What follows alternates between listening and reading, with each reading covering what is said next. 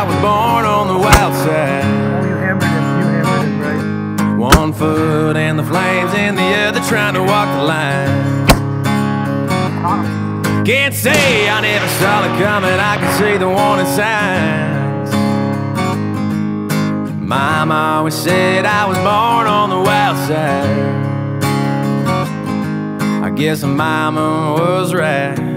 'Cause when the clock strikes midnight, I'm gonna ride the lightning, feel the thunder, till the darkness pulls me under. Gonna fly on wings of fire, breathing good Lord lifts me higher. Singing, oh, when they call me home. Singing, oh, when they call me home. Hey guys, so we made it to British Columbia. We're in Fernie here in our hotel. Been a long day, but got checked into the hotel, went and had dinner, and just got back, jumped in the shower, gonna brush my teeth and get to bed here quick. We got an early morning, meeting our guide here at the hotel, and then we're gonna follow him up, load up the horses, and head into the wilderness. So we'll catch up with you guys tomorrow. Start off the morning of day one, we woke up and had some breakfast at the hotel lobby, got all dressed up to go meet our guides in the parking lot of the hotel at 8 a.m. We then followed them out to base camp where the horses and mules were. We went and shot rifles, made sure everything was still zeroed after the long drive and all the traveling. Loaded up all our stuff on the pack horses and saddled up the mules. Then we had about a 2-hour ride into our camp we'd be hunting out of. It was a beautiful ride up over a pass and into the main valley, some of the most breathtaking and beautiful country I've ever been in, and I can't wait to go back one day. Here's a video of our initial arrival in the camp. You can see the horse corral and the cabins kind of out in the distance. Followed here is a little cabin tour. Just got the front porch out there. Nice little covered area, tie up your boots, and as you walk in, have a bed right by the stove. Got a little table, bench, bunch of firewood, chairs, and then back here you've got double bunk beds, bench, shelves, and not shown but a little outlet so you could charge stuff at night. There's a better picture of the front room, and in the back, a picture of our cabin we stayed in, sign on the cook cabin, guide's cabin, and there's a picture of our camp. For day one, we just rode in the camp, got everything settled, had a great dinner, hung out, and just talked, and kind of got a game plan together for the next day. So day two, our first day of hunting, we woke up, had a great breakfast, saddled up the horses and mules, and rode off towards a basin where Ryan had seen some goats while he was out elk hunting.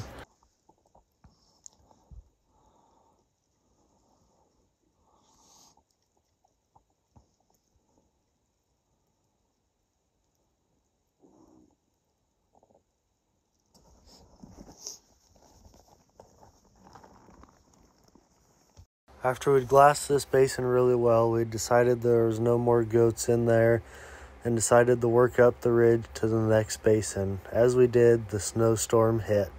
Well guys, first day, seeing probably 20 nannies and one small billy back there that you guys saw. Just came dumping snow on us and no visibility, so we came in and hunkered down. We got a nice fire going. Sun's trying to poke out, visibility's up, so we've been glassing this basin and the next one over, but not turning anything up yet. I guess there's been a couple good billies in here, so hopefully find one of those here soon. With all the snow, a lot of this is going to be filmed on the phone, so sorry, but not going to be much camera work. It's just too risky to lose the camera as wet as we've been getting. But if we get on one, I'll break the camera out and get some better quality footage. So I'm gonna glass a little bit more here and go warm up my hands by the fire. So catch you guys later.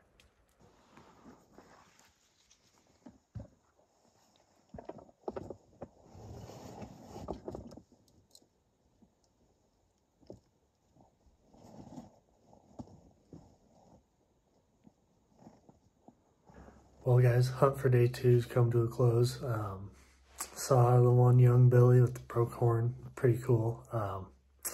Wish he was bigger, but it is what it is. He'll be a cool goat for somebody one day. Saw a bunch of nannies and kids just riding in. And then once we got up into the basin, we saw 2 nannies and 2 or 3 kids. So the goats are there. We just got to find the right one.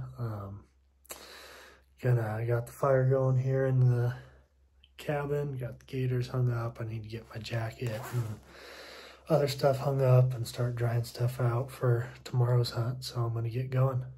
Our second day hunting started off with about a 3-hour horse ride back into a new basin we hadn't been to yet.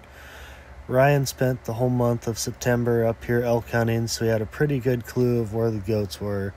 He knew there had been a pretty good one hanging out in the basin we were headed to, so it was just hoping he was there.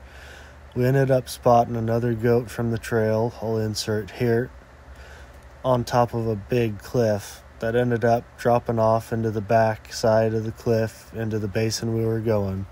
So now we had a good feeling there'd be 2 goats there waiting.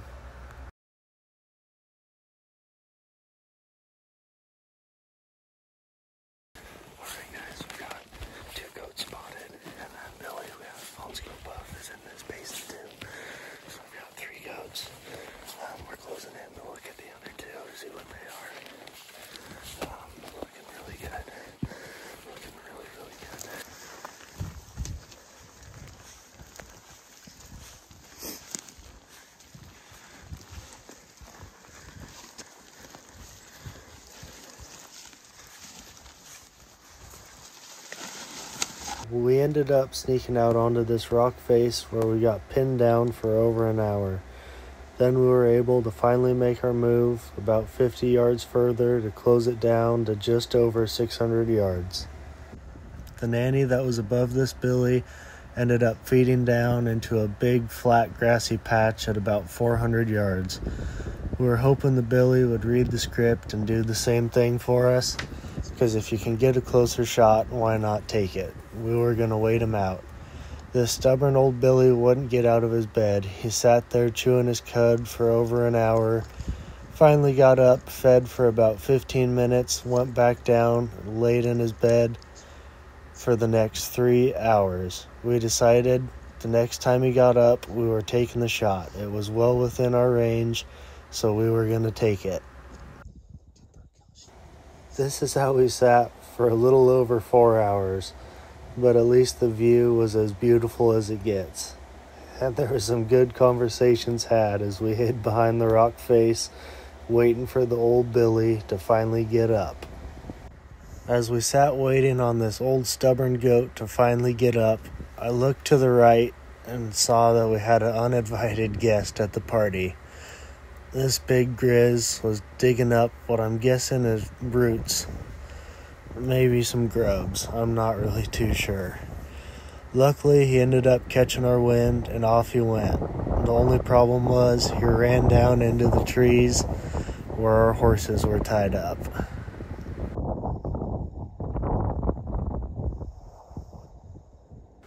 The old goat finally got up, and it was time for us to make the most of our opportunity.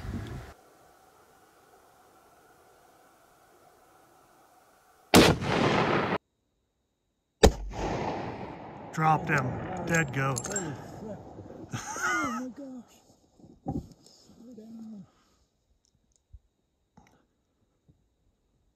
Well, he's coming to the street. Won't be much left of him, is there?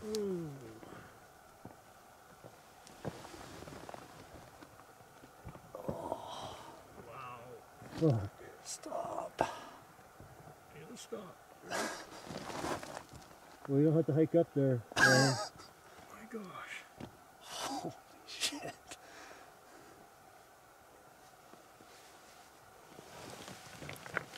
Wow, we don't have to go out. He's not going to live through that, is he? No, he's dead in a minute.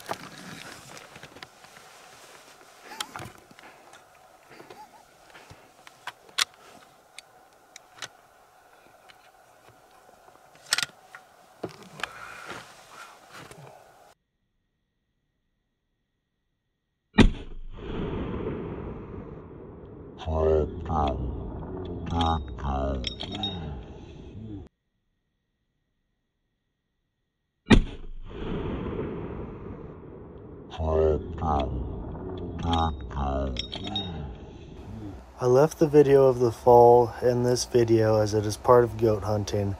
The country these goats live in couldn't possibly get any more rugged. Nasty Falls is just a part of it, unfortunately. Dad put in the work over this summer to make up a nasty load for his rifle just for this hunt, so he could put a perfect shot on a goat and have it dead before it even hit the ground. And that's exactly what he did. This goat didn't feel a single thing and had absolutely no clue what hit him. The lights just turned off.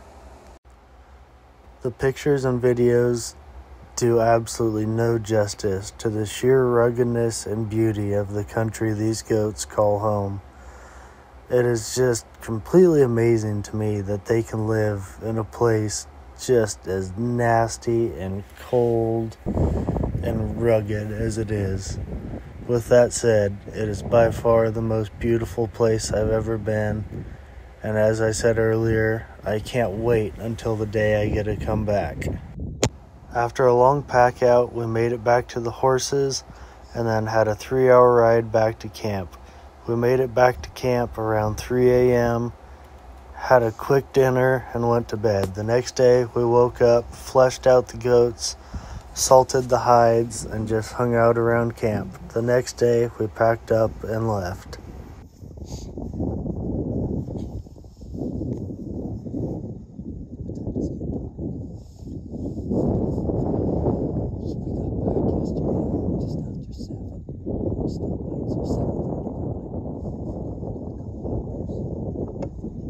Well, guys, last couple 100 yards in the camp here. This hunt was an absolute dream. Amazing guides, amazing people, amazing food. Most beautiful country I've ever hunted in and been in. Just an amazing place. We'll definitely be back. It'll be a little while, but definitely gonna have to come back here soon. So hope you guys enjoyed, and we'll catch you on the next one.